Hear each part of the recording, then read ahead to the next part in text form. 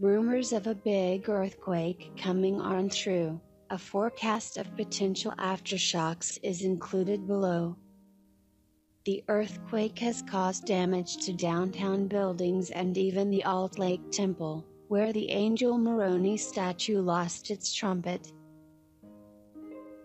There are power outages, gas leaks and a chemical spill at Kennecott. The Alt Lake City International Airport reopened to general aviation and cargo flights, but all passenger flights have been grounded. West Valley City is reporting that 48 mobile homes were shifted off of their foundations, displacing residents.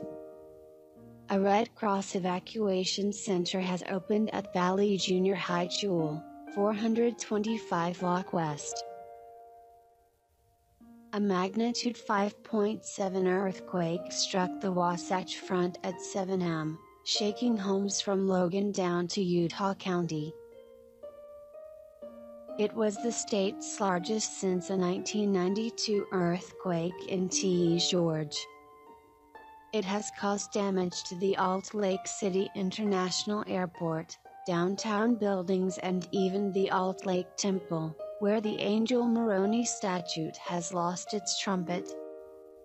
There are power outages, gas leaks and a chemical spill at Kennecott. So far, there have been no reports of serious injuries.